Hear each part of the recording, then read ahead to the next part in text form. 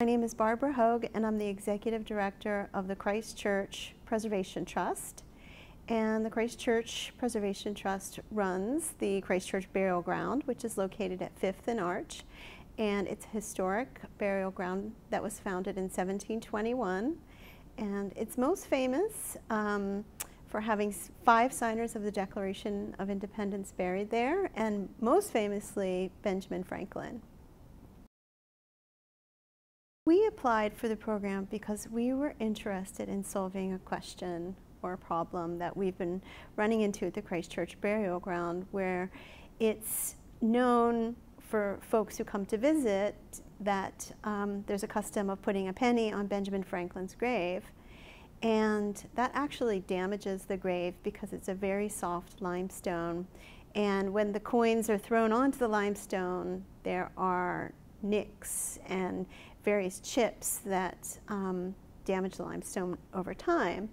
So our thought was, wow, people want to donate when they come here and pay homage or come to visit with Benjamin Franklin, and they want to donate money. How can we get them to think about using their coins in different ways? And we thought one of those answers might be technology. So if there was a way that we could use technology to harness either donations or thoughts or inspirations when people are coming to visit with Ben Franklin. We also thought that because of who he is and who he was, that would be something that would be really appropriate and right up. He would be very excited about knowing that we were using technology at his grave.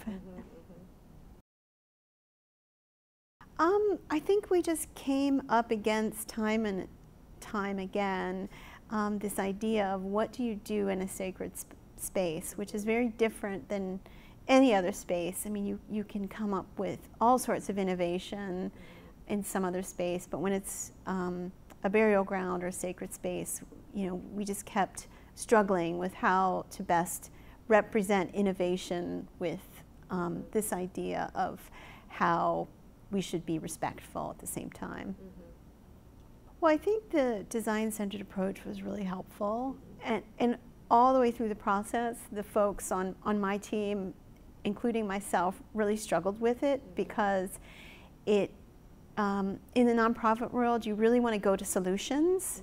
So, you know, all of a sudden, if you're, you know, worried about people who are homeless, you want to think about, well, how do we build new homes? Or, you know, or let's go out there and build a shelter. But it's really not about that. It's really about understand what's needed and who the user is, and for us it was really about who's coming to visit you, what are their goals and aims, and so that process really helped us with problem solving and sort of resisting moving to that sort of solutions-based option without really working through what the problem was. You know, Christ Church is governed by various layers of stakeholders. So there's the folks who are members of the church and who are members of their governing board, who are very strict historic preservationists, don't ever want anything ever to change, want Christ Church to look exactly like it looked in 1735 when it was built, or 1721 when the burial ground was opened. So it's hard making the justification to those folks that feel the need to keep everything the same. We always use the argument that, you know, Christ Church has never looked the same. It's always been an active congregation. It's always been a place where people meet. So it's not a museum. Everything that's there's a baptismal font that William Penn was used to baptize William Penn, and it's over 300 years old, and instead of putting it behind velvet ropes, it's something that we is used to baptize children. So we often use that kind of our history against those folks who want to maintain the history by saying that, you know, we're living and breathing, and things that we use and things that we embrace, like technology, are things that go to really the heart of what Christ Church is and what it's always believed in and the principles by which it's always worked. Well, definitely I can see us implementing the design thinking into any new idea. It doesn't necessarily have to be about technology. It's just a real change in how you look at something, and instead of rushing to a solutions-based approach, really thinking through decision making based on who's using the product and what's needed, and working through a problem very systematically. So I can see us using that as a template for any major decision moving forward. I thought for us it was great that we went through the design thinking process. Right. It wasn't about technology for us in the end. It was about this new way of developing ideas, which in a way could be considered technology. Just because it's a totally radical way of thinking and approaching a problem, a solution to a problem. Yeah.